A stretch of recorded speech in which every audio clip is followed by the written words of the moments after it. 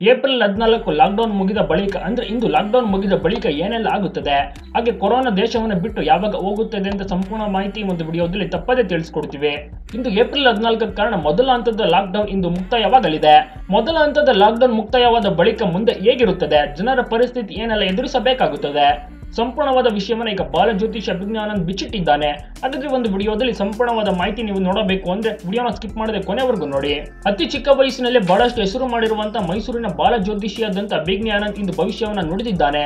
ಹೌದು, April 14 lockdown ಅಂತ್ಯಗೊಂಡಿದೆ.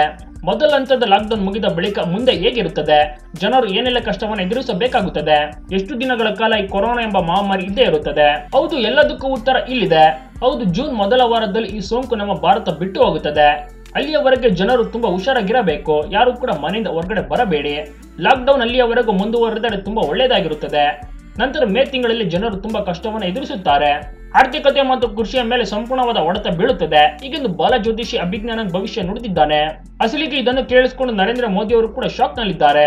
ಹಾಗೆ ಬಾಲಜ್ಯೋತಿಷಿ ಅಭಿಜ್ಞಾನಂದ್ ಹೇಳಿದಂತೆ ಮಹಾರಾಷ್ಟ್ರದ ಉತ್ತರ ಪ್ರದೇಶದಲ್ಲಿ ಸೋಂಕು ದಿನದಿಂದ ದಿನಕ್ಕೆ ಹೆಚ್ಚಳವಾಗುತ್ತಿದೆ. ಮೊದಲಿಗೆ ಈ ಬಾಲಜ್ಯೋತಿಷಿಯ ಮಾತನ್ನು ಯಾರು ಕೂಡ ನಂಬುತ್ತಿರಲಿಲ್ಲ. ಆದ್ರೆ ಈಗ ವಿಧಿ ಇಲ್ಲ, ನಂಬಲೇಬೇಕಾಗುವ ಪರಿಸ್ಥಿತಿ ಎದುರಾಗಿದೆ. ಅದೇ ರೀತಿ ಎಲ್ಲ ಸತ್ಯವನ್ನ ಬಿಚ್ಚಿಟ್ಟಿದ್ದಾನೆ ಬಾಲಜ್ಯೋತಿಷಿ ಅಭಿಜ್ಞಾನಂದ್ ಅವರು. 10 ವರ್ಷಗಳಲ್ಲಿಯೇ ಇವರು ಭಗವದ್ಗೀತೆಯ ಶ್ಲೋಕಗಳನ್ನ ಕಲಿತುಕೊಂಡಿದ್ದಾರೆ. ಹಾಗೆ ವಾಸ್ತುಶಾಸ್ತ್ರ ಮತ್ತು ಸಂಖ್ಯಾಶಾಸ್ತ್ರಗಳನ್ನು ಕೂಡ ಕಲಿತುಕೊಂಡಿದ್ದಾರೆ. ಹಾಗೆ PhD ಯನ್ನು ಕೂಡ ಪಡೆದುಕೊಂಡಿದ್ದಾರೆ. ಹಾಗೆ ಪೋಸ್ಟ್ ಗ್ರಾಜುಯೇಷನ್ ಪದವಿಯನ್ನು ಕೂಡ ಪಡೆದುಕೊಂಡಿದ್ದಾರೆ. ಒಟ್ಟಾರೆ ನೋಡಿದ್ರೆ ಅಭಿಜ್ಞಾನಂದ್ ಹೇಳಿರುವ ಪ್ರಕಾರ ನಮ್ಮ ದೇಶವನ್ನ ಕೊರೋನಾ ಎಂಬ ಮಹಾಮಾರಿ ಜೂನ್ ತಿಂಗಳಲ್ಲಿ ಬಿಟ್ಟು ಹೋಗುತ್ತದೆ. ಅಲ್ಲಿಯ ತನಕ ಜನರೆಲ್ಲ ಹುಷಾರಾಗಿರಬೇಕು ಅಂತ ಸೂಚನೆಯನ್ನ ನೀಡಿದ್ದಾನೆ ಅಭಿಜ್ಞಾನಂದ್ ಅವರು. ವಿಡಿಯೋದ ಬಗ್ಗೆ ನೀವೇನಂತೀರಾ, ಕಮೆಂಟ್ ಮೂಲಕ ತಪ್ಪದೇ ತಿಳಿಸಿ. ಹಾಗೆ ವಿಡಿಯೋಗೊಂದು ತಪ್ಪದೇ ಲೈಕ್ ಕೊಡಿ.